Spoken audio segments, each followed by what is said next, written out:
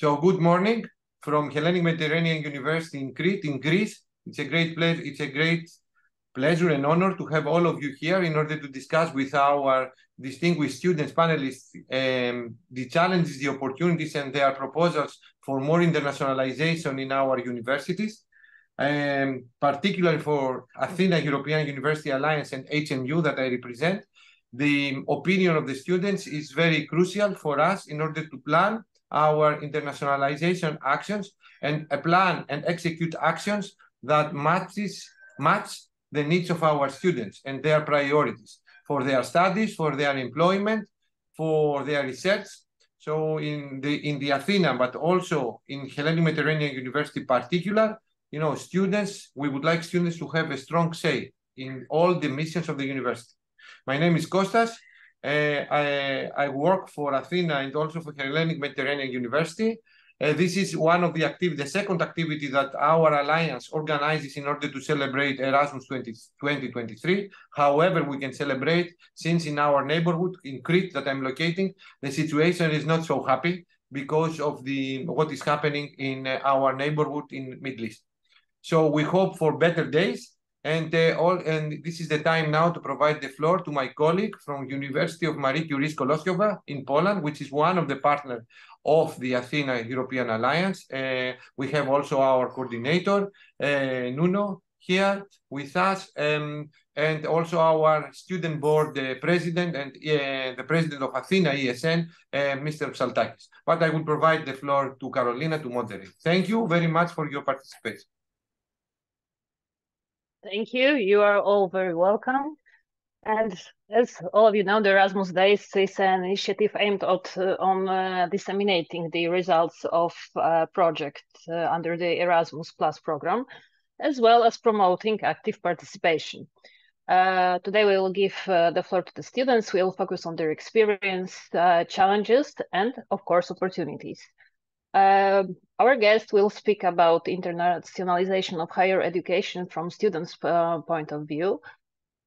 We hope that our expert will encourage you to be the part of internationalization process of higher education. And the plan of our roundtable is like following. In the first part, our experts will answer some crucial questions on internationalization process. And in the second part, you will be able to ask the questions. If somebody have their questions already, please put it on the chat. It will make the things easier. As Kostas said, my name is Karolina Sokolnicka, and I'm working in Erasmus office at Maria Curie Skłodowska University in Lublin in Poland. And I'm honored to be the moderator of today's roundtable. And at the beginning, I would like to introduce you our special guests, students and alumni. Can I ask you, I will read your names and please wave just to know who is who. So the George. Here is George, Jason. Rita. Where is Rita? We have Rita here. Katerina? Hello. Tangui? And Nassim. So, they're our experts, and at the beginning, I would like to ask our speakers to introduce themselves and explain how are you related to internationalization in higher education. And let's start from George. Hello, good morning, everyone, and thank you all for participating, and thank you for the invitation and organization from Kostas and from Athena European University. So I have been working, I've been engaged in internationalization for the past 4 years of my studies as an undergraduate student in HMU. I've started in ESN HMU and continued with the Athena European University, which is the main initiative we are discussing for today. And I have seen internationalization from different projects, and I feel very comfortable in today's meeting. Thank you, George. And the floor goes to Jason. Hello, everyone. I hope you're well. Thank you for the invite, Mr. Costas. My name is Jason Cartalos. I'm an undergraduate student. I study business administration in Athens, University of Economics and Business. So it's nice to see that we have multiple backgrounds here and multiple universities. I am related with internalization because I have been part of Isaac exchanges as a vice president, my last role. So this lasted for about a year and a half. And also in the last semester, so the last spring semester, I was a part of the Erasmus Plus exchange program. I went from Athens University of Economics and Business to Zagreb, Croatia, in University of Zagreb in the Faculty of Economics and Business. And what I'm hoping to do today is provide my personal viewpoints and my personal challenges, motivations, and maybe some solutions to be considered from my experience in the Erasmus exchange. Thank you, Jason. And now the floor goes to Rita. Yes. Good morning, everybody. My name is Rita, and I'm currently the president of ESN. I actually have been involved in this world of internationalization since 2017, since I did my Erasmus in Belgium a long time ago. And since then, I am joining ESN locally in my section in Lisbon, and now as president of ESN nowadays. Thank you, Rita. And Katerina, please introduce yourself. Hello, everybody. Thank you for the invitation. I'm very glad to be here. I'm part of the Erasmus Student Network I have been a part of the Erasmus Student Network for the past 5 years, if I'm not mistaken. Also last year, I did my Erasmus Plus internship in Krakow. And yeah, currently I'm the president of ES in Greece. Thank you, Katerina. And Tanguy, the floor is yours. Hey, hi everyone. Thank you very much for the invitation. My name is Tanguy Guibert. I'm French and Vice President of ESU, the European Student Union. I started my journey in the student movement in 2016 when I was still a nurse student, a very long time ago. And then I was part of the National Student Union of France and my local union and other student organization back in France. And yeah, now vice president of ESU, and yeah, thank you very much for the invitation and for that discussion. Thank you very much. And the last but not the least, Nassim. Hello, thank you for your invitation to this meeting. So I'm Nassim. I'm a student from the University of Antwerp, and my university is part of the UFE Alliance, which is Young Universities for the Future of Europe. I'm a student representative in our student body, and I hope that I can contribute to this conversation by sharing our experiences on co-creating our own alliance. Thank you, Nassim. So thank you very much for the introduction. As you can see, all of our speakers are very experienced young people. And now let's start with the questions that we have according to their experience. So the first question goes to Jason. I would like to ask you to share with us your main motivation to participate in Erasmus program. What were the highlights of this experience?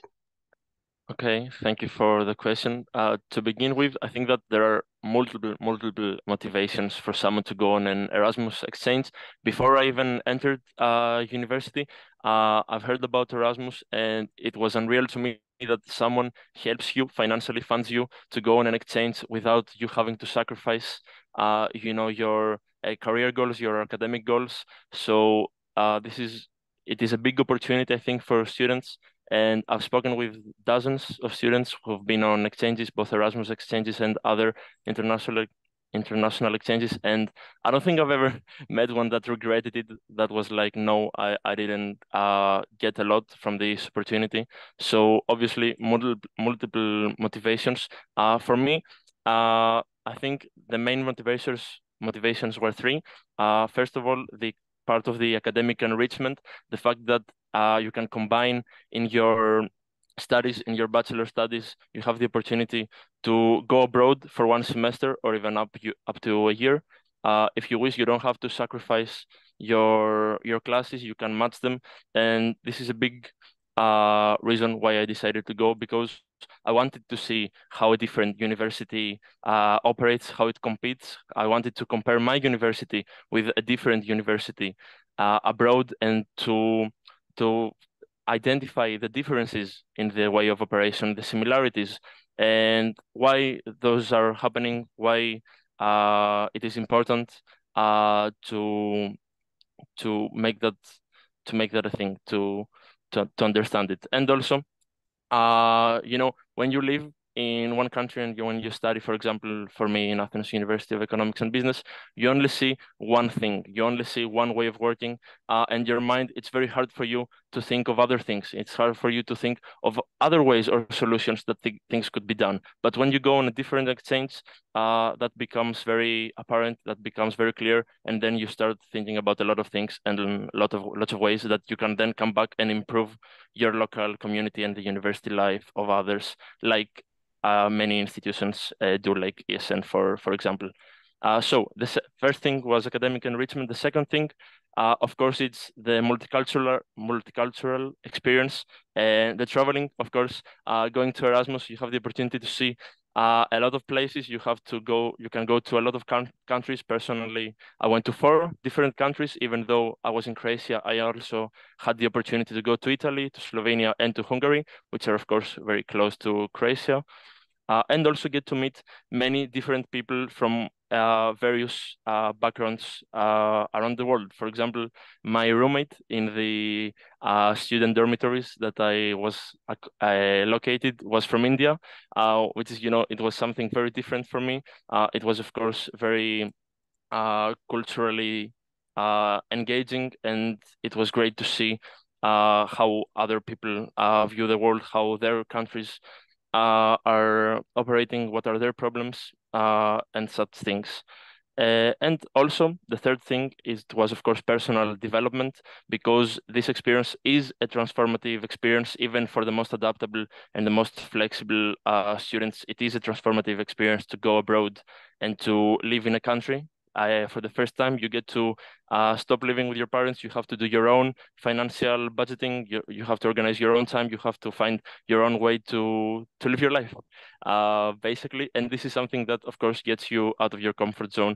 And I think it's a major benefit, And so for the highlights, I would have to say that it was very interesting to collaborate in team projects, team university projects. There were a lot of them, and collaborating in teams of international students for like 5, 6, or even up to 7 people.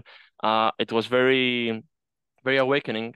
I would say it was a great experience because, as I said before, everyone in their own university and in their own country operates or thinks in like a different way. So having to get that knowledge and try to adapt to the project needs and communicate together in an efficient way was a great challenge. And of course, another highlight, as I said before, was traveling. I got to go to 4 countries, and also I managed to go to like 18 different places in Croatia. So I'm confident that I've traveled like most of Croatia. And to do that, I had to push myself, let's say, hard in order to be academically responsible and to achieve good grades. But in doing so, I really had the opportunity to see many different places, many different people, and I can say for sure that it was worth it.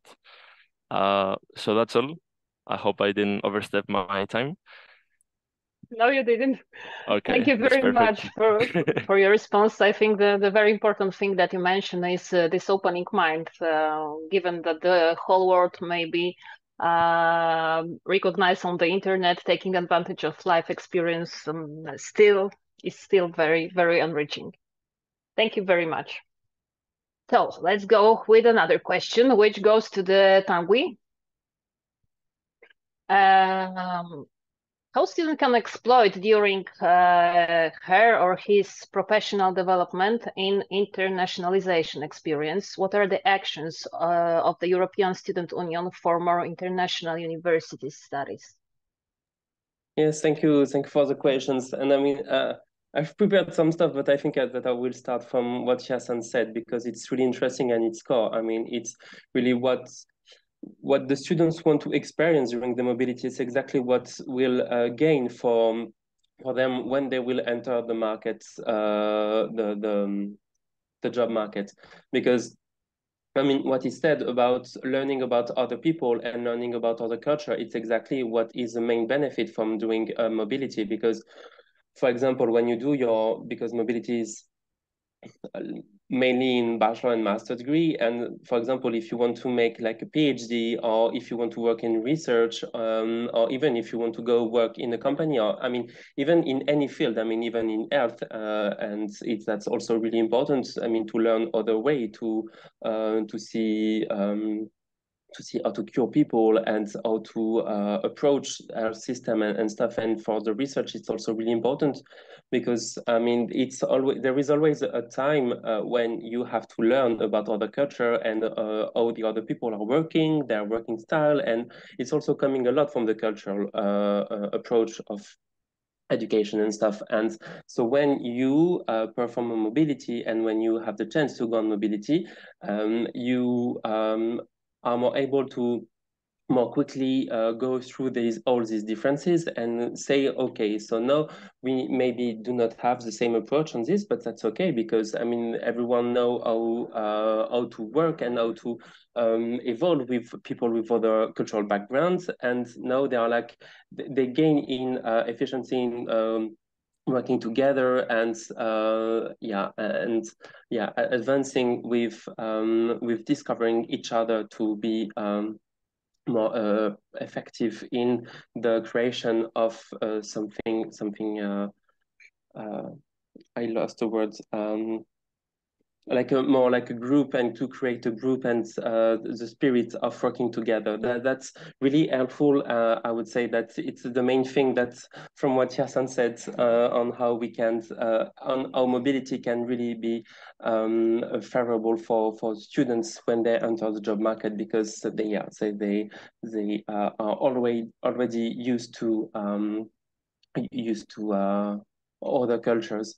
And on what EZU is doing for more international university studies, I mean, a lot of things. I mean, we are mainly working on the barriers that prevent students to go on mobility. And for that, we are working in a lot of areas, working with mainly with the European Commission, European Parliament, and also other stakeholders at European level, on how we can tackle the main barriers for students to go on mobility. And there are several. I will just name some of them, but first of all, the problem of lacking of budget, and meaning that maybe not all the students can afford mobility, because as also Yasin said, I mean, it costs a lot to go on mobility, and if there is no financial help, it can create also like a gap for some students to not go. There is also the problem of recognition, because still too many students can go on mobility, but then what about if your mobility was not in the end recognized, and all your skills and competencies are not recognized? And that's a big problem, because I mean, it's not about going abroad for 1 year to do whatever you want. It's about going abroad and then have all your everything that you learn recognized in your home country, so you can pursue your curricula. And there is also the problem of the lacking of information before you go, when you go, and after you go. And for that, I mean, it's about a lot of things. I mean, your own registration and involvement in the mobility, the request of the grant, and also all the information about the services you can have access to when you are abroad, and also the problem of language. For example, if you go, I don't know, let's say Poland, and if you're not speaking Polish and there is not a lot of people speaking English around you, that's also a problem, because you are not maybe able to go and to exchange with a lot of people. So it restrains also the number of people you can exchange with. So we are working on everything, on all these barriers, and how we can tackle them, especially, as I said, with the Commission in several working groups, and with different partners. So to make in the end mobility more affordable, more inclusive for everyone. That's I would say that that's the main idea, but I'm really generally not good to managing my time, so that's why I don't want to take that that much of the time. But yeah, that's the main idea of what we're doing, and just finishing by, of course, talking about the European universities, as we're invited by mainly by the initiative of Athena Alliance. We really see in the European universities like an opportunity to tackle all these problems and to really go further on for what concerns mobility, because I mean, we are talking about higher education institutions working closer together. So that, I mean, it will be easier to eventually straighten some tie and straighten some connections between the higher education institutions to eventually make the whole processes more easy to use, more user friendly for the students. And when it comes, for example, to recognition, through the learning agreement, maybe to have something that can allow at the end some kind of automatic recognition at the end, or maybe to ease the process of registration and for the request of the grants, etc. So, I mean, we really see within the European universities like a tool to maybe tackle all the barriers that I mentioned. And so, yes, that's also a huge part of our work and how we can eventually use and foster mobility within the alliances. And yeah, that's also a point that I wanted to mention because that's really important for us. Thank you very much again, and I hope that was not too long. Oh, it was actually a little bit, but we are still in time, so don't worry. So I think the thing that that is very important in what you said, that despite of the generation of you students that is described as not caring about any relationships between people, you also did focus on the experience of meeting real people and have life experience as very, very enriching. And that's nice, I think. And okay, so thank you. And let's go to another question, which goes to Katerina. Can you please tell us what are the main challenges for incoming students? What do they face? What challenges? And how does ESN facilitate their experience in host can you hear me? institutions? Because my internet connection is unstable. Okay, perfect. We can hear you. Yes, we can hear you. Okay, perfect. From my point of view, the main challenges that the incoming students are facing are the accommodation, so where to find a place to stay, and secondly, the language barrier. So for the first one, a lot of Erasmus students in I can hear you. Katerina, maybe I will suggest you to turn off your camera. Maybe it will make your connection better.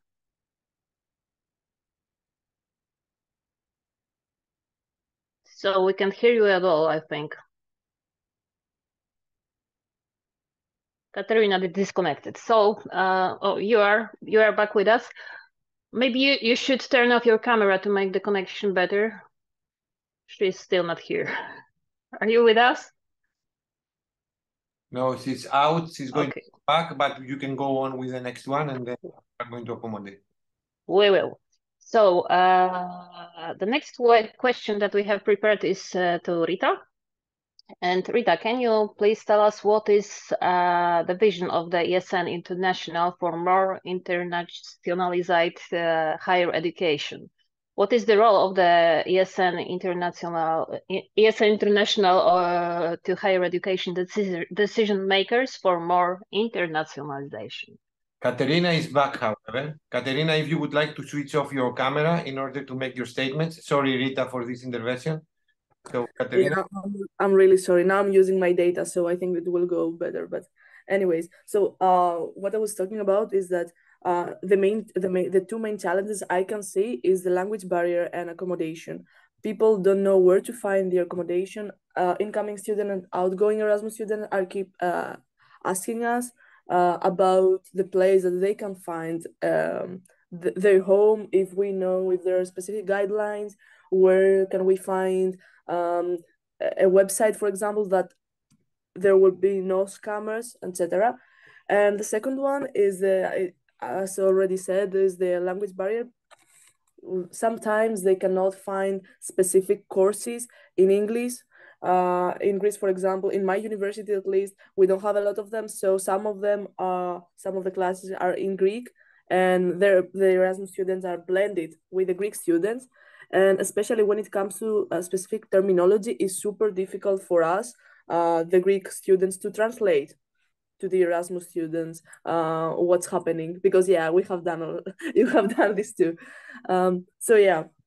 And what was the second part of the question? I'm sorry, because of the terrible connection, I lost it. Okay. How does ESN facilitate their experience in host institutions? Okay, so basically, I could split this in two categories, let's say, the local level and the national level. From the local level, we as ESN, we support the Erasmus offices with the bureaucracy staff, with the Erasmus students. We try to help them. We organize events, and also we are trying to be as close as possible to these people. And from the national level's point of view, we try to create more partnerships connected to the things that I have already said, for example, about accommodation, where to find specific places and specific partnerships to support the students to find their home. Also, we advocate about this in the higher institutions, and with the national agencies. We're trying to promote as much as we can mobility to underline all these problems and find solutions. Also, we educate our volunteers in order to be more ready, let's say, and capable to support their Erasmus students in the local level. And of course, so that's it. Because I think I have passed the 5 minutes, so I'm sorry. Okay, thank you. I think the very important thing that you said is are the organizational barriers, not due to the motivation of the students, but due to the preparation of universities themselves for students exchange.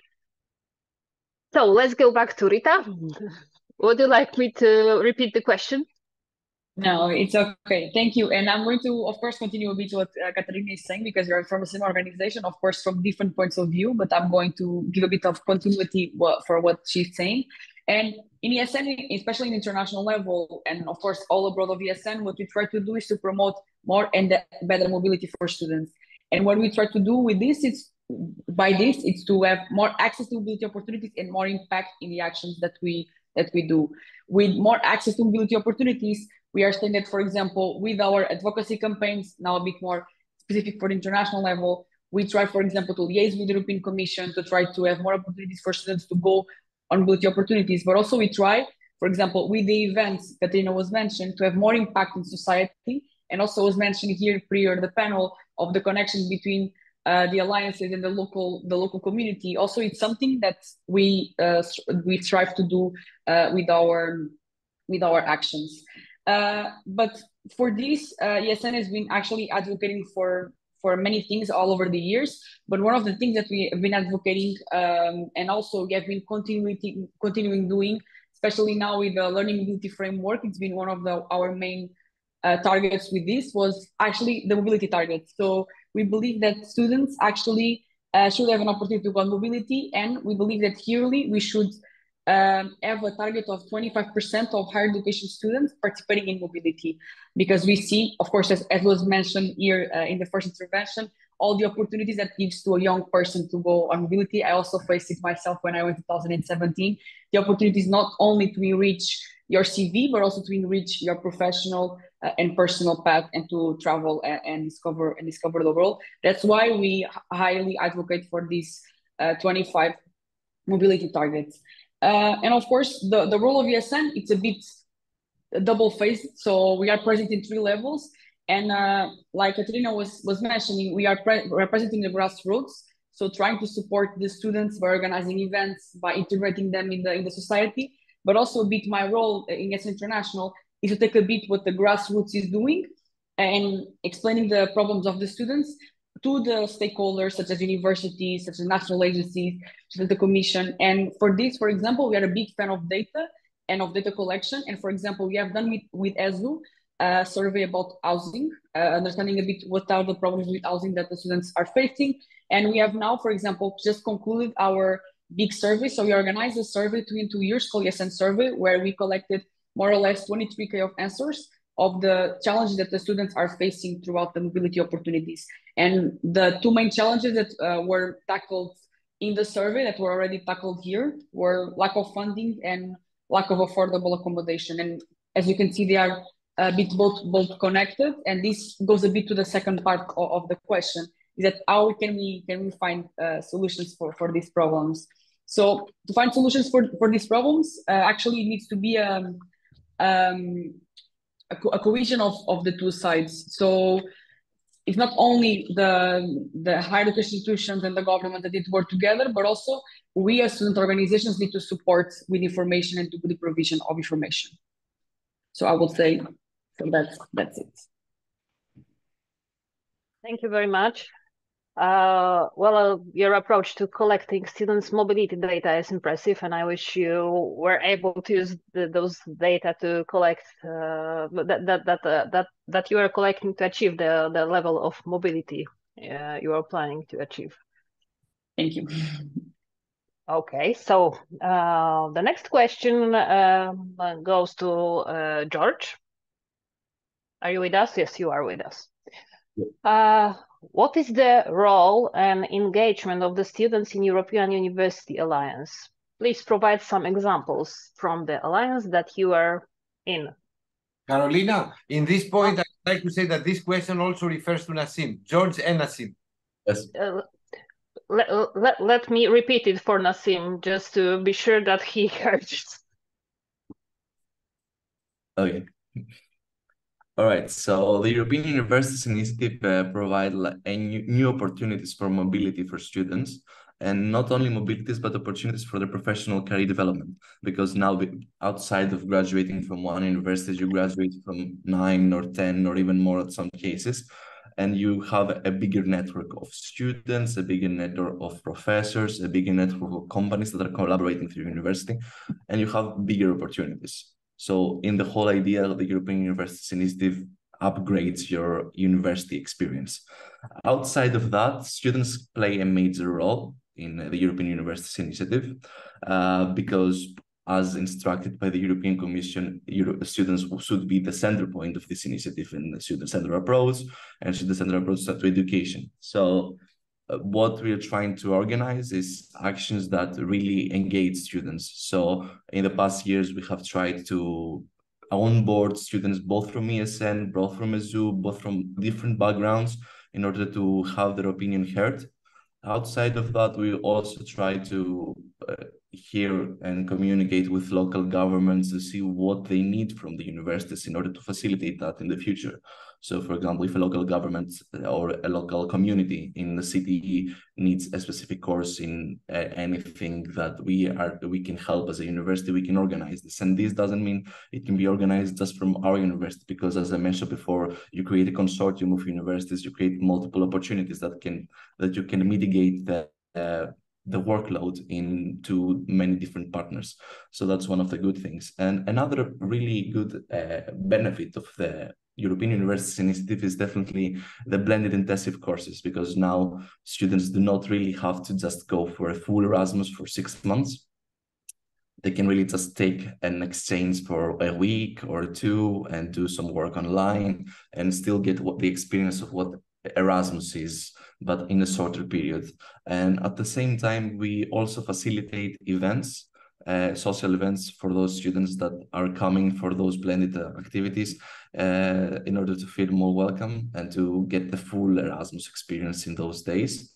So similar to how a welcome week structures in a university, in ESN. So we do this even for an event that's, for example, 6 days. Like we can organize more, even 4 events social that will make those students feel welcome and embedded in the society, it was one of the faults that Blended had before, because students just went there and they didn't really get embedded in the society.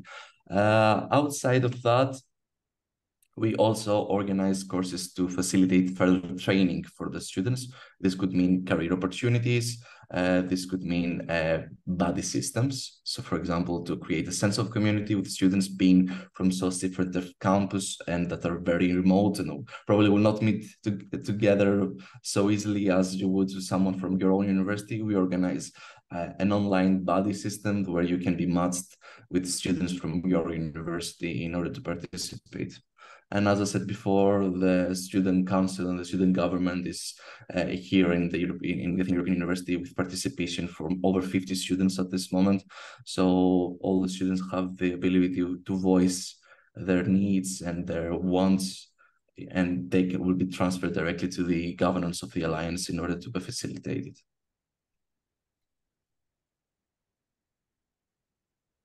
Thank you. So together with George, we participated in the event for the establishment of ESN Athena, and we both know what energy is in student, and I think it is our responsibility to wisely support your initiative and not to fail this energy.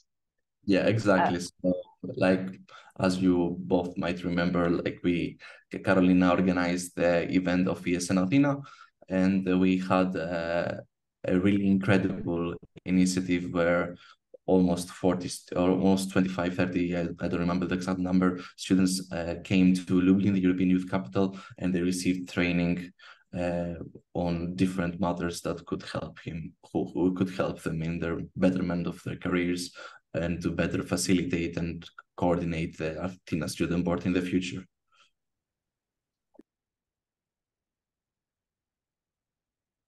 Okay, so thank you very much for the answer. Well, as Kostas mentioned, who is always watches over and well, he takes care about everything. We have around our guests, our speakers, the representative of another European University Alliance, and Nassim. The same question goes to you. Would you like me to repeat it?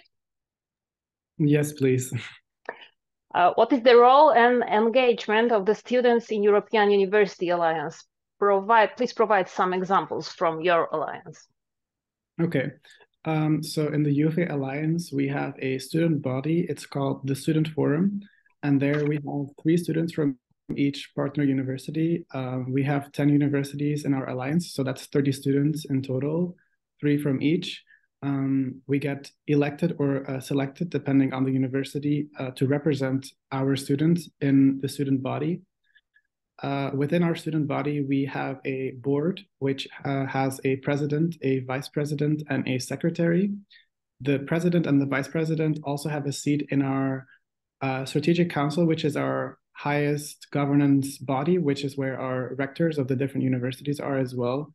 And all votes there are unanimous. So the students have a veto in this body. So through this way, we have direct say in what is decided in our alliance. Besides that, each student of the student body is also part of a work package, which is all the topics that our alliance works on. So we have various topics like the student journey, which is what we offer to our students. So that's offering the possibilities to our students to take classes from various universities, both on-site or online.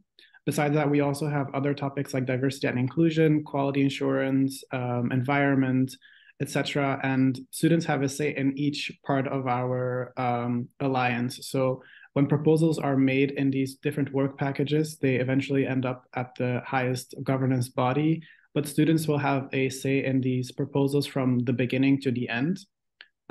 We also have the power as the student forum to come up with our own proposals independently of the work packages, which is where we work with staff members. I think some good examples are some proposals that we have made to improve our campaigning towards our own students to promote the alliance as a whole. Besides that, we have also made a lot of comments about finances, which has been mentioned by the other speakers here as well. Because the UFA Alliance wants to create a UFA bachelor. So in this bachelor, students would go on exchange each year, so 3 times. And this would be done with Erasmus Fund. But I think we all know that the Erasmus Fund is not enough for all students to actually afford to go on exchange for a certain amount of time. So we have very much made clear to our staff members and our rectors that it's really important to pay attention to these finances, because otherwise we will only be offering mobilization for mobility for students of certain backgrounds. So I think it's really important for us to pay attention to that as a whole. Yeah, we currently in our student body have a few topics that are being discussed, which one of them is communications, which is what I'm focusing on. That's also why I am here today, to represent our alliance. So we also want to improve our connection to other students from other alliances, because students from other alliances face similar issues that we do, and we would like to be able to discuss with them how they are dealing with these problems and how they're trying to solve them. So we as students can come together and share ideas with each other. Besides that, we also have a very big topic of remuneration for students that work for the UFA Alliance. Like me, I'm a student representative. A lot of time goes to representing our students, but there's very little recognition for the work that we do. And it's really important for the students to get recognized for the work that we do, because we do contribute a lot to the project as a whole, because we are part of all the levels of our alliance. Yeah, I think that's largely how the UFA Alliance deals with student-centeredness. Okay, thank you.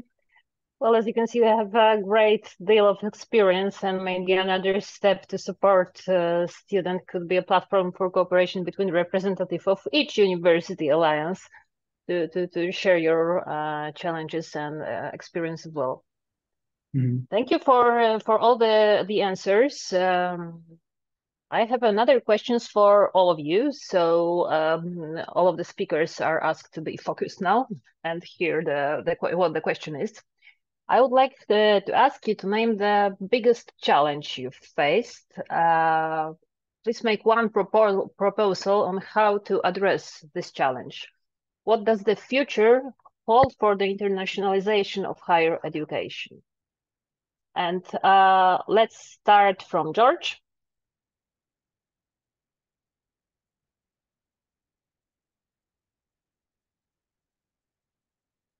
George is... Yes. So there are a lot of challenges that we have faced in internationalization, and what does the future for internationalization holds a lot more initiatives like the European Universities Initiative. And I think also the advancement and the betterment of the European Universities Initiative will play a major role in the future of internationalization, both in Europe and outside of Europe, because it will be as a placeholder of an initiative that we have as a European Union. Okay, thank you. And the same question goes to Yason. Would you like me to repeat? No, it's okay. It's okay. As George said, there are actually many challenges ongoing, both from challenges that organizations like ESN and institutions like the universities have to face. There are multiple challenges, but also there are challenges for the students themselves that go on exchanges. I'm going to focus on that part, on the students' part, being as I was an exchange participant last semester. So there are, of course, multiple challenges. You have, for example, the part of the adaptation to a new country, which is, of course, normal. Something that really helped in my case is that the hosting university, had prepared 1 week prior to the beginning of the semester an orientation, so-called week, which is very helpful for the students to go 1 week earlier for their semester and, see their accommodation, get settled down, find where you can eat, when you can wash your clothes, and practical things like that. Also, there is the part of the networking, which is, an important issue, because, you go on an exchange abroad, you probably don't know anywhere there.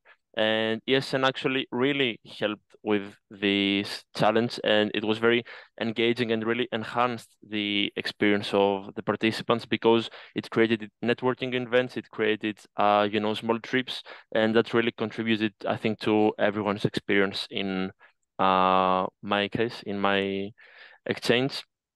The thing also that I think is one of the biggest challenges for students is trying to find in the beginning, prior to the exchange, trying to find a suitable university for you to go to. So the process of matching the courses that you want to match and collect the ECTS points available, this for me, and also I think for other people that I've spoken to, this was a really hard process. And also there are multiple people that I know that they lost the opportunity to go on an exchange just because they did not have the time to complete that process within the required deadlines.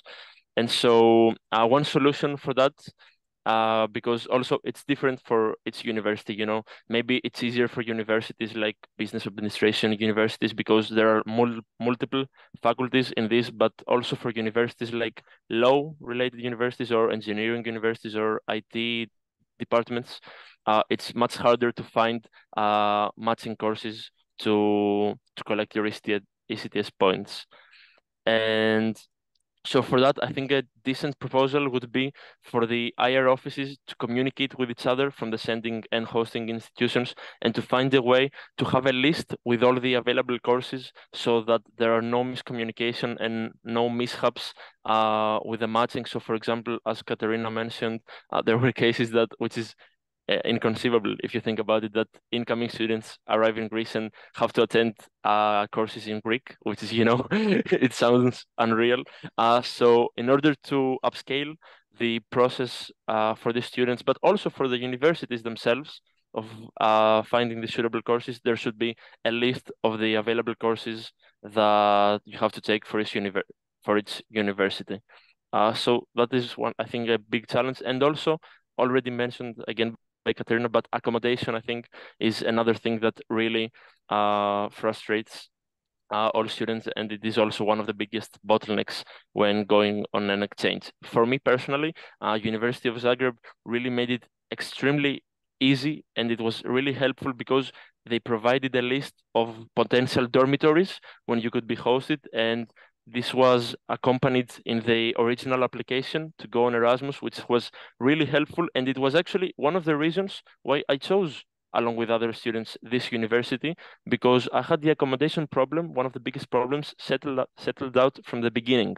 So I don't think that it is ESN's responsibility to try to help incoming or outgoing students to find accommodation. I think it is the university's responsibility to provide lists with websites and actual resources to help the students find their accommodation, and preferably the most financially appropriate accommodations as well, because we're students, and as already mentioned, the financial motivations, even though exist, they are many of the times not enough for students to go on an exchange. So that's all for me. Thank you very much. Meanwhile, as we are slowly approaching to the end of the first part, I encourage you to ask questions in the chat. And let's continue with the same question to Rita. Yes, actually, Yason told everything that I wanted to say, but I'll focus mainly on 4 challenges. This was the one that the students actually told us that were the biggest challenge that they were facing. The first one is the one that was already tackled here, accommodation. And actually, in the survey that we did with ESU, we understood that, of course, that if the university can provide accommodation, student dorms, it will be better for students. But actually, what we understood is actually what was said before. So if actually the universities can provide a list of accommodation options, the students really value this effort from university. So for example, we compare the case of Italy and Netherlands. Italy university don't have student dorms and also don't compile this information for students, but the Netherlands compile this information for students. And we understand that actually students really value that the university is even making an effort to give them these options. Also, the other problem, of course, is lack of funding. And one of the things that ESN has been advocating for a lot of years is the increase of grants, especially the green top-up. So we understand that the students want to travel more sustainably, but they don't have the means to do it, especially because green top-up is not enough for the traveling of sustainable travel. And actually, we understood that the preferred method of transportation of students is still plane all over the world, not only in Greece, but all over the world is still plane. So we see that actually it needs to be an increase in order for the students to prefer travel in these more sustainable methods of transportation. But also other challenge that we have been seeing regarding funding, it's regarding the timing of the grants. So for example, for students to go on mobility, they need to receive the grants in time. They need to receive the grants before they go on mobility, especially if they have fewer opportunities. It's completely crucial. And we have seen some improvements regarding the other survey we did 2 years ago, but we still see that there are still some challenges, especially in some universities, to actually provide the grants on time to students to go on mobility. And I would say the third big challenge, of course, is recognition of credits, already tackled here. And I know that universities don't have a very big role. This is a more state role to implement this priority, but it's completely crucial, especially about the matching courses and students to go on mobility and be ensured that they actually, when they go back, they have the courses recognized. And actually, I can say it was my biggest problem when I was an Erasmus student. I went to Erasmus in Belgium. It was in EU. It was not even outside of EU. And I had a lot of problems recognizing my credits when I went back. So we can see that even now in the new program, there is still challenges regarding this matter. And I conclude. Thank you. Thank you very much. Katerina? Oh my God, they said everything I wanted to say about the challenges. Especially Rita and Yasun, they covered me. But I just wanted to say something about the future of the internationalization of education. To be honest, I would like to see in some years through the Erasmus app, the Erasmus Plus app, to be able to create the whole application for your studies, to choose all your courses from there. I know that this is probably the main point of the application after some years in development. But yeah, I would like to see a platform finally that will help us find our university, maybe our internship more easily. And this is from my point of view. Thank you very much. And Tanguy? Can I say something before? But just one sentence, George. Yes. I think for internships, the European Universities Initiative will be able to help by by gathering all the available internships that are from universities. So I think also, Katerina, inside of the app, the European universities would also have an advantage with this by facilitating such internship mobilities. Okay, thank you. And let's go to Tanguy. Thank you. Indeed, complicated but the last one. But I agree with everything that was said. I will try to bring something new, and it's something about student participation, and especially student participation in the governance of the Erasmus programs and in the Erasmus national agencies, and even at the scale of higher education institutions or at the Alliance as well. Because I mean, it's really interesting to talk about how students, what are the problems of students and everything. And I mean, all the things that we all do as student organization, but at some point it's also necessary to have the student at the table of decisions to also bring these issues directly where the decisions are taken. And there is a huge thing about having students involved in the process of decisions or where the funds are allocated, at least in the national agencies. I know that this discussion can also happen at higher education institutions, even more now with the alliances, because I'm sorry for the background noise. And yeah, so I mean, it's really important to have democratically elected student representative in the table of decisions for what regards mobility, because it's really where we can make the difference. So, I mean, it's more a call to the universities that are here, that invite students to the decision, invite the students to the table of decision, because it's it would gain for everyone. I mean, even the universities will be more close to the needs of students, and that's also a way to have maybe more students to go on mobility and to enhance the mobility of students. I mean, if we want to reach all these targets of 25% of mobility, I mean, we have to have mobility curricula that are close to student needs, and for that we need the students at the table of decision. So yeah, that would be my proposal for this the end of the front table. Thank you very much again. Thank you very much. And Nassim, you have the hardest task because everything is said already. I also very much agree with everything that has been said so far. I think another challenge that has not been mentioned yet, and I think is often overseen, is diversity in the future of Europe. Young people in Europe are more and more diverse. Our students are more and more diverse. And I think it's really important for the future of Europe and for democracy to keep in mind that this diversity also comes with challenges. I think a lot of people, students from different backgrounds, don't necessarily feel represented by their own institutions, and also not in the curriculum. So I think a really important challenge for the future is to pay attention to the curriculum and see how we can include all students in this curriculum. I think it's also really important to keep in mind that the exchanges and Erasmus program contribute to a common European identity, which is really important for our international future.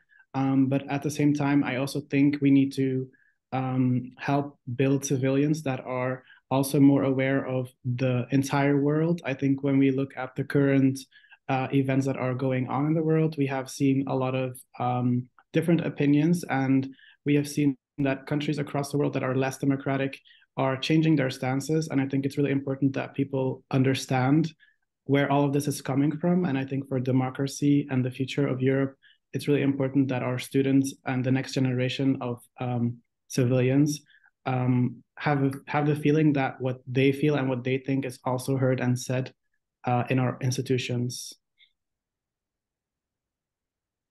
Thank you, Nassim, for your impact. We have another student already growth. The Kostas, the floor goes to you. I would like to ask a question, so I would like to take time in the queue. Okay, but you know, I have another just another question, which is very important from my point of view as Erasmus Plus office representative. At many European universities, we can observe the decreasing number of student mobilities. We all know what are the opportunities, but what stops students? How shall university staff communicate with students to encourage them for the mobilities? And let's start from Nassim to make things easier for... Could you repeat the question, please? What stops students? Why students don't want to use the mobilities, and how shall university staff communicate with students to encourage them to make the mobilities? I think a big challenge here is that going on mobility requires a lot of administrative work for students. You need to apply, you need to write motivation letters, and then when you get selected and appointed to a destination, you also still have to find your housing, make sure that you have health insurance, et cetera, et cetera. And I think all of that can be very intimidating to a lot of students, especially because all of this is abroad. For some students, it will be the first time that they will be living without their parents. So I think there just needs to be more support and clearer information in a more condensed way, I think, because the information is very much available, but in very large texts that students need to go through. So I just think it needs to be more simplified and more straightforward for students to overcome this barrier. Okay, thank you very much. Yason, your hand is raised, so okay. Maybe Yes. let's start. Oh, okay. Can I start, or do you want to pass it to? Please, okay, go ahead. Okay, so I completely agree with what was just said. The process needs to be simpler. It needs to be less intimidating for students in order for them to try to to start basically the process of their Erasmus mobility. And also I would say that the process needs to be more consistent. You know, people join the universities, maybe 1 year passes, maybe 2 years passes, maybe even 3, and you know, they know that there is an Erasmus program somewhere. They do not know when it starts, when they can go. They do not know when the applications are on. You know, there are students, for example, that are starting their or actually they're finishing their 3rd year, for example, and they must have already done the application and been accepted for the next semester or the 2 semesters later. So they're not aware of it. And so having a consistent information system to get to the students, because the information exists, but it's really hard to get to it. It's not approachable for students. Not many students will go to their university's website, go through all materials and find the Erasmus information needed. So the information needs to get to them in a more simplified and easy to understand way. So that's what I would say. Thank you very much. Rita? Yes, I'm just going to back it up with what's been said. So what students actually need and what's the information that gives to us is that they, in the pre-departure support, they want the information all in one place. They want the information all centralized in one place.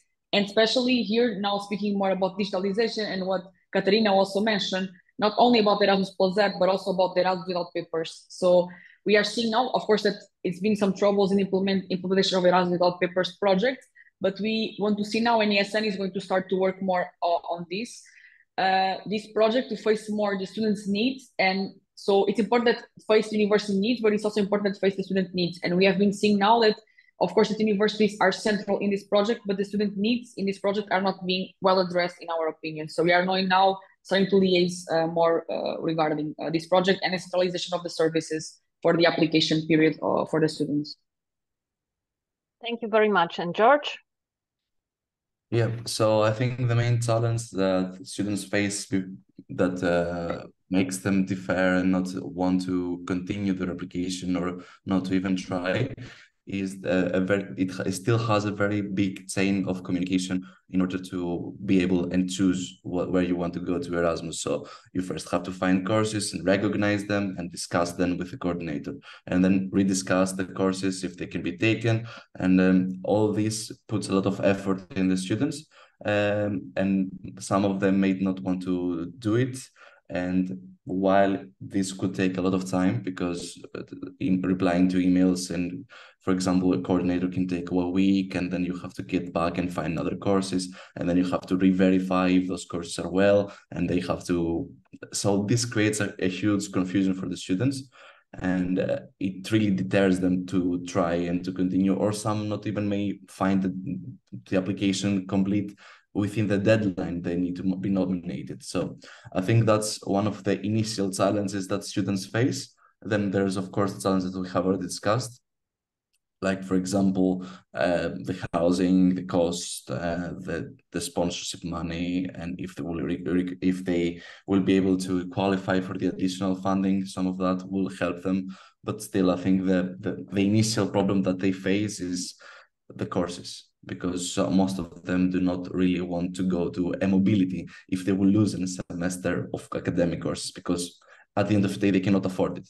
So I think that's the main challenge. Okay, thank you very much. And now let's go to the questions. Kostas, are you going to be first, or we are giving the floor for, I don't know what's your name, you are signed like Ogaret. Gareth. I will be okay. Thank you. I apologize for interrupting, but I'm going to brief 2 departments on Erasmus now, the new students. And I wanted to thank the students and the organisers for giving us their view of what is going on, but it's so important to remember as we progress in our career that we're here for the students.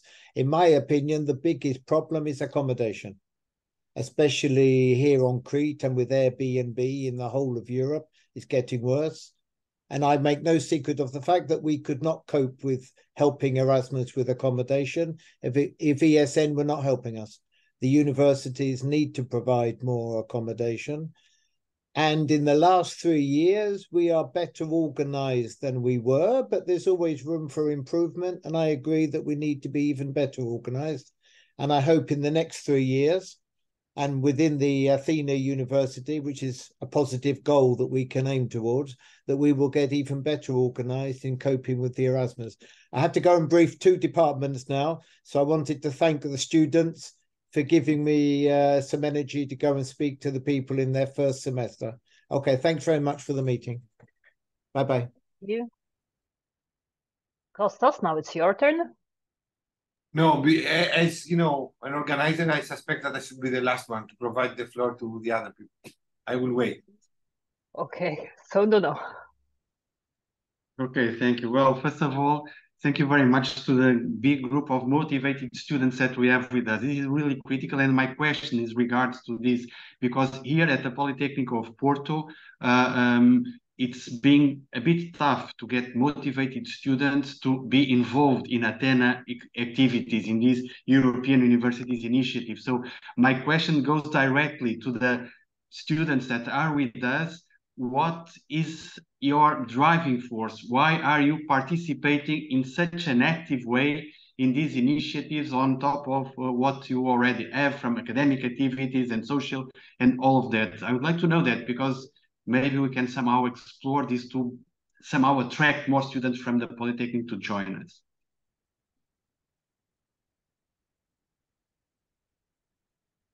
So I suspect that Nassim and Yorgos can answer this question, that they participate in yes, indeed. So the question. So me personally, I think it's really important to work on internationalization. And that's why I started working with UFE within my own university. But I see a similar issue as you said you have in Portugal, that students over here are not super interested in the whole international project. And we're also trying to figure out what exactly makes it so that students lack this interest. And we also haven't really figured out exactly what makes it so that so little students are involved in all of the activities that our alliance offers, because we also have a very huge palette of things that students can do, from language courses to civil activities, etc. So I think it's overall just so that students, especially after the pandemic, kind of started separating their social life from their university life and academic life. And because of that, I think they're looking less towards their own universities for activities outside of their curriculum. And I just think it's a very important communication task to draw the attention of students, because I think that what we are offering actually can interest students. I just think we are not sufficiently reaching our students and informing them about what the possibilities are. Yes, I also completely agree with Nassim. To be honest, I think the main issue is communication issues, because just publishing it on main channels or sending it to the emails will not reach the students that we want.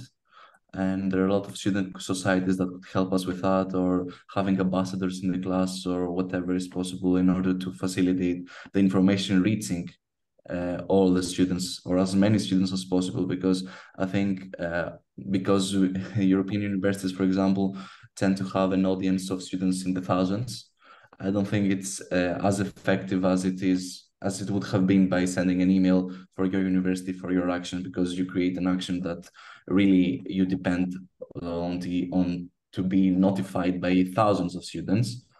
And I think you tend to need to have a more traditional approach from mouth to mouth and from classrooms.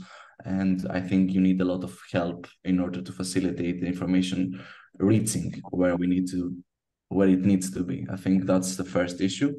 I agree with Nassim that some of the students try to split their academic lives with their extracurriculars. So most of them are not really looking for any academic extracurriculars after COVID time. But I still think there is a lot of percentage of students that really are interested in those actions.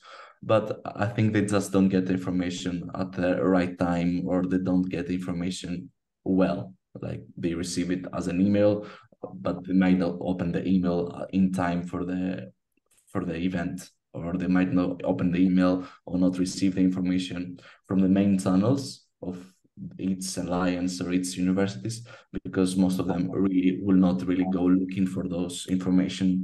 They will just expect it to reach it to them. So I think this could be resolved by having an extended network of people that will disseminate the information and the opportunities within its university and from mouth to mouth, a more traditional way. I also think what might be important to add to this is that a lot of students are very busy because of their curriculum, and they're not really willing to add a lot of work that is also academic after their hours already.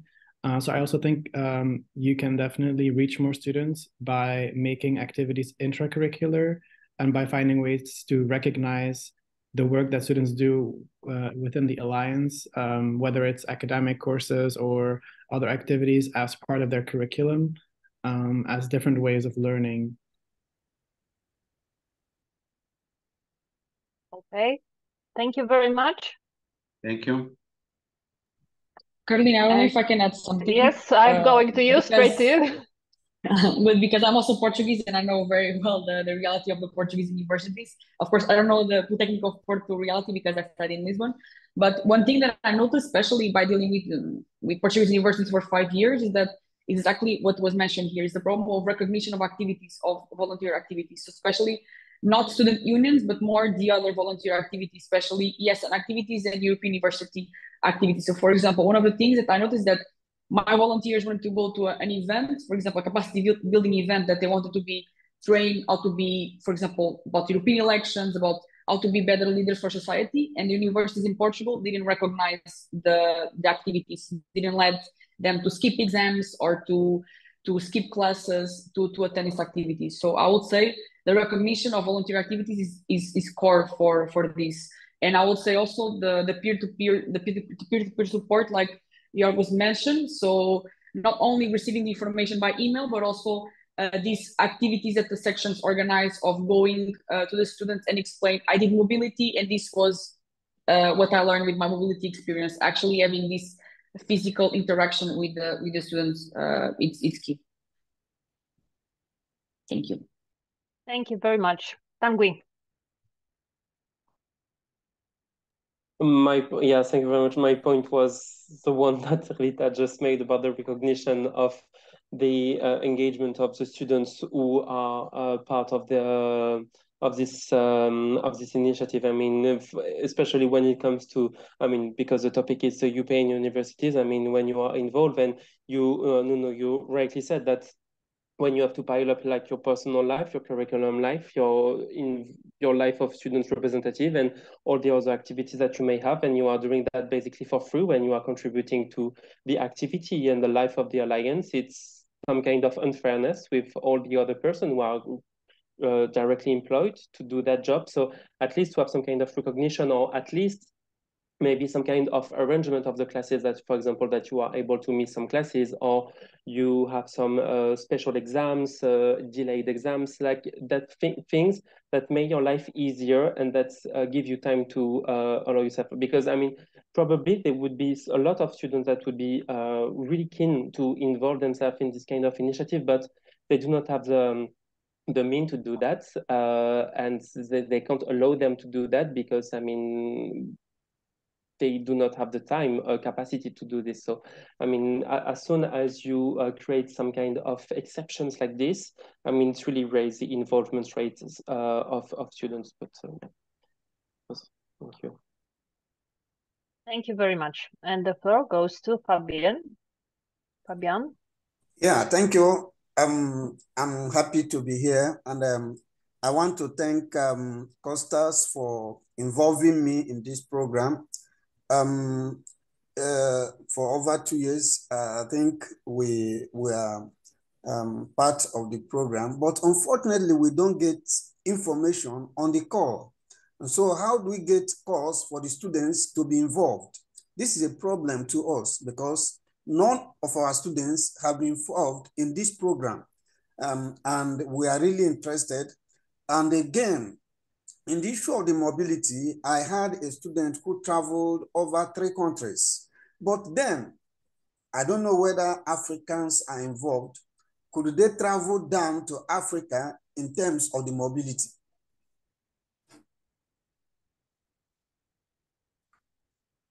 Did you get my question?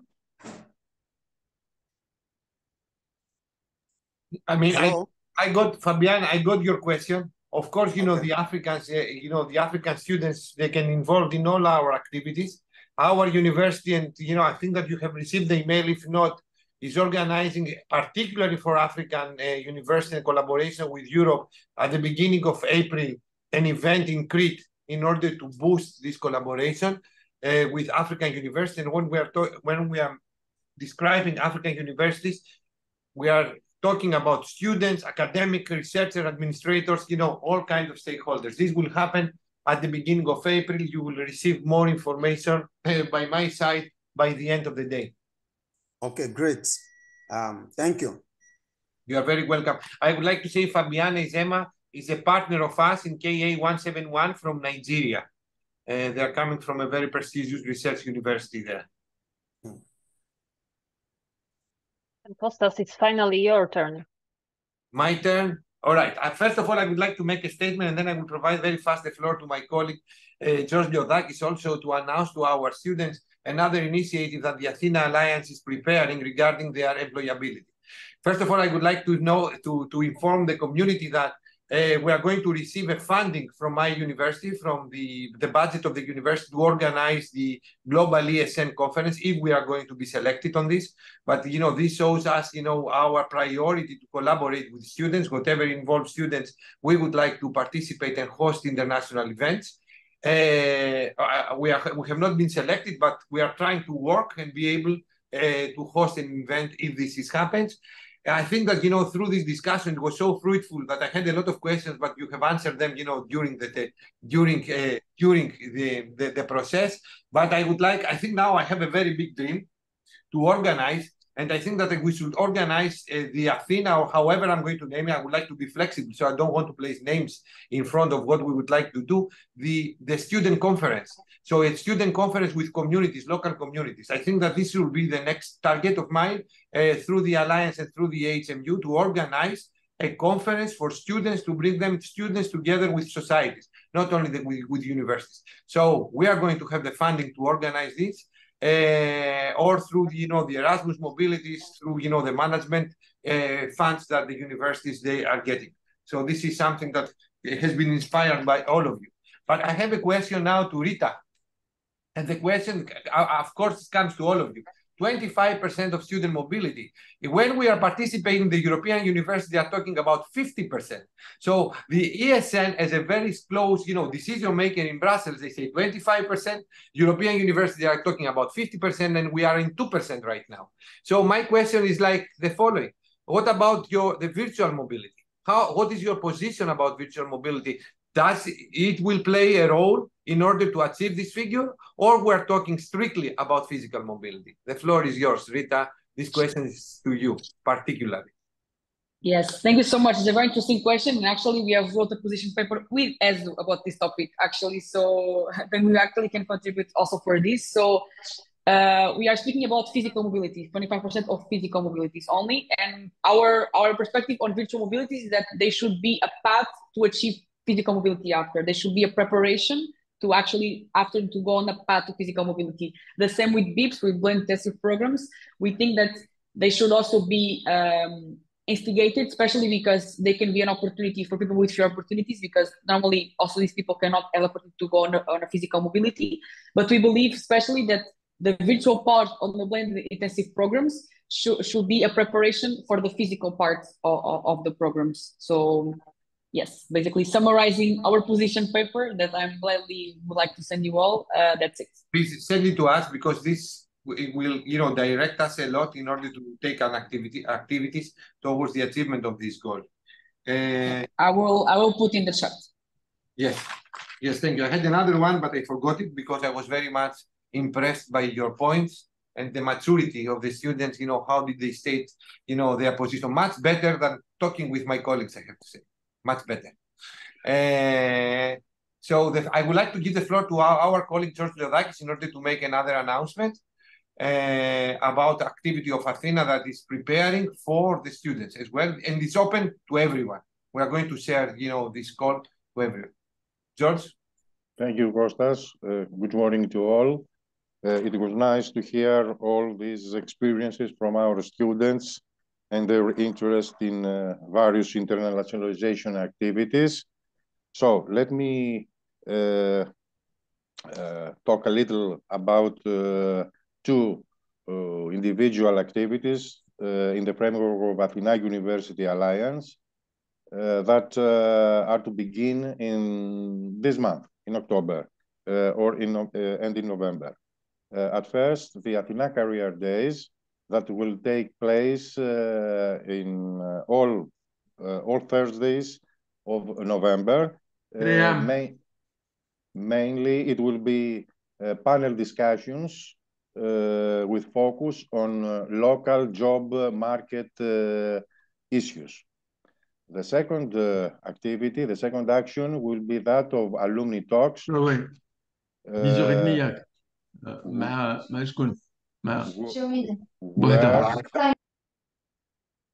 Where graduates of the individual universities of the Athena European University will talk their professional path after graduation, and will provide, I suppose, useful information for all other students throughout the other universities, and not only.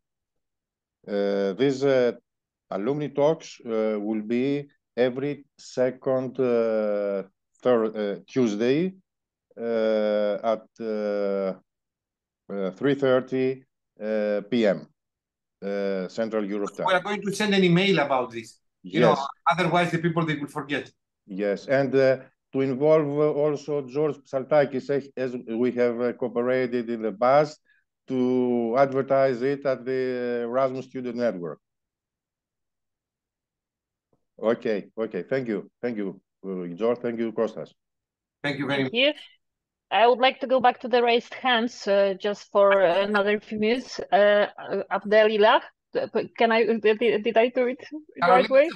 Just a moment. It's better to address the questions in the chat, because otherwise we are going to miss them in the chat. So there is one question has been answered to Elena. There's another question by Elena Misraki. Relates to the language barriers. Are all students and staff prepared for their studies in English? I'm sorry for the people that they have raised their hand, but you know, on the chat we are missing after a while the questions. So there is a question to all of you. Are all students and staff prepared for their studies in English? I mean, I suspect that if you have any preparation courses in English, in order, you know, these barriers that you have mentioned to be lower. So any one of you, if you have any point. Yorgos, yes? What I really think is that we tend to overthink of how much barrier English is for studies and for exchange. And I think having conversational English or being able to communicate, you will be able to go to mobility. Like, you will be able to make your English level better in the mobility. And I think it should not be a barrier for you to try.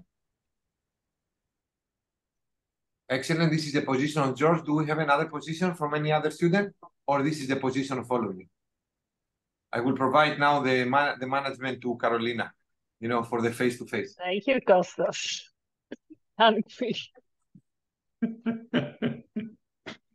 Tank, will you reply also to this question, or? Yeah, whatever. Briefly on the learning of English, I completely agree with George. Just to remind that not all the paths or not all the fields of education in higher education have the same access to basic learning English classes, and not even in primary and secondary school education there is not even basic classes to English given to all the students from all the countries equally. So I mean, we can see like really unbalance between the basic English learning from students from one country to another. So I mean, of course, it's accessible in English for most of the students, but there is still things to do, and it's above higher education. It's primary and secondary education, so not a lot of things that we can do here, and a lot of things that we all have power on. But I mean, there is also a problem to tackle at this level to maybe enhance a little bit more the fact that students can speak English and to enhance the level of English also. Thank you very much. Abdelila. Like, is your hand still raised? Yes, I'll take just a minute to thank everybody for this very interesting meeting. I would have loved to see more Moroccans joining the meeting. Maybe we should keep on organizing such encounters to get in touch with each other and to have more people involved. The only people I see involved here are from the Tamkin Foundation. As a matter of fact, we would like to welcome all of you, reach out to us, so we could work together. Thanks, Kostas, for this great opportunity, and I look forward to working with you. Thanks, Athena. Thank you. So I think Yanis Kaliakatsos had raised his hand as well. Thank you, Abdelillah. Abdelillah comes also, is a very close partner, a new partner of our university, but of our alliance, I hope that we're going to be engaged in more activities. We will. Please feel free to reach out. We're here for you. Yeah. Okay? Yanis Kaliakatsos has a comment. Let's to be very fast in order to close because it's 12:30. Yes, I know. Thank you, all of you, especially the students who participated in this meeting. I don't know if somebody else asked the same question because I had to leave for some minutes. I have to ask my students if they think that the stay for 6 months abroad is enough, or you need to have more time, for example, 1 year to stay abroad for your mobility. This is the one.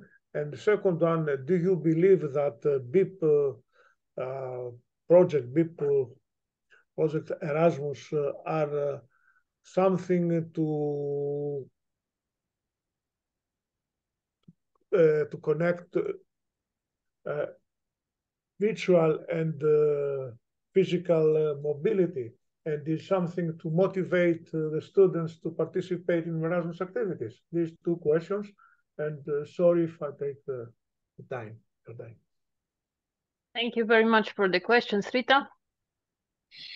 Yes, thank you for the question. I can fastly answer both of them. Regarding the preferred option of students is actually the mobility of 5 to 6 months. They actually prefer to go on this option of mobility.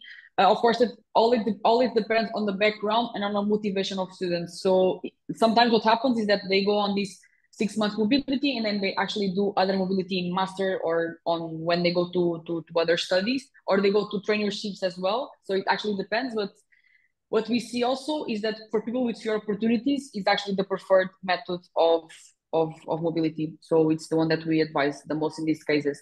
Also for BIPs, we also advise BIPs also in the cases of people with fewer opportunities as well, because if they cannot go on mobility for several reasons, they actually have the opportunity to participate in this new form of mobility. What we are seeing in BIPs is that BIPs at the moment are not the most well-known form of mobility. So we are advising for this to be more well communicated to students for their participation. But it goes a bit to what I said before.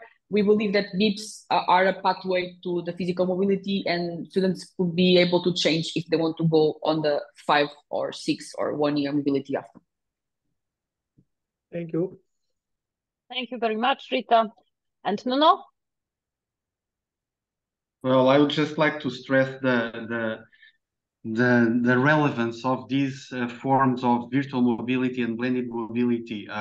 COVID has bring this a lot into the front line, but I believe that virtual mobility is still seen as the second division of mobility. We should be very careful with this, because virtual mobility, blended mobility are probably the only chances for hundreds, for thousands of students that cannot go on international contact during their studies in other way. There are financial reasons, family reasons, health reasons, professional reasons, many barriers for physical mobility, and we should not give, universities should give all these students a full portfolio of possibilities to go mobile, even virtual mobility, and don't place this in the second league of mobility, because this is the only possibility that many of our students have to have this international contact, to benefit from this during their studies, because for some reasons they cannot go physical. That's what I would like to add to the discussion. Thank you very much for this. It was really amazing to have this discussion. We should have booked 2 hours courses for this. Thank you very much, Nuno. I think that Tanguy would like to make this a comment, and I think that we should close. Yeah, just thank you for the floor. Just a quick reply to what Nuno just said about virtual exchange and not mobility, because I mean it's I will be maybe more careful on what we want with virtual exchange, because of course it will be a way to create some first contact, international contact for some students, but then it's a matter of what we want. Do we want for the students who have the means to go abroad to have physical mobility, and for all the students who do not have the means to afford themselves because they do not have the family that can have their back, or they do not have access to enough funds to only have the virtual way of having an exchange, and then create a two-tier system within mobility, the one for the wealthier students to go abroad physically, and for the one who do not have the means to remain physical online. That's a decision, and that's a discussion that at some point we will have to have, because to create some first link, and I mean, when it's hybrid, to have some parts online and some part physical, that's a good way to indeed maybe create some first link, and then to maybe make it easier for the students then when you go physically, because you already know the person that you will meet, because you already met them online, but only have online exchange and online experience and count them as physical mobility, and count them as mobility is, according to us, maybe a problem, because as I said, it creates a two-tier system within mobility, which is, I mean, quite problematic in a sense. So yeah, I would be maybe more careful on what we want, and on the, I mean, it's purely semantic, but on what we want and what we call what we want. Yeah, that's only the small remark that I wanted to make. Thank you. Thank you. No, just one last question, sentence. I wish we could continue this discussion, because we should be very, let's not lose opportunities because of semantics. So it's, virtual mobility, virtual exchange, it's just a matter of words, but the most critical thing and the most important thing is what students get out of this, regardless of what we name it, regardless of what we call it. The important thing, it's not only for the students, for the teachers as well. The most important thing that we get out of this is the opportunity to have this international contact, to experience different cultures, to have the opportunity to work with the students that have a different background, that come from a different region in Europe. This is the critical. What we name it is not relevant. If we name it virtual mobility, virtual exchange, internationalization at home, whatever. The important thing is that the students should have this opportunity to interact internationally during their studies. And many of them cannot do this physically. But I'm sure that we will organize one session just to discuss this point that I believe would be very interesting. Thank you very much. Cut. Thank you very much. As you can see, the university staff is as enthusiastic as the students are. So I would like to thank you all. Your point of view is very important for those who are managing the process, but your enthusiasm has a great role for students who are still undecided.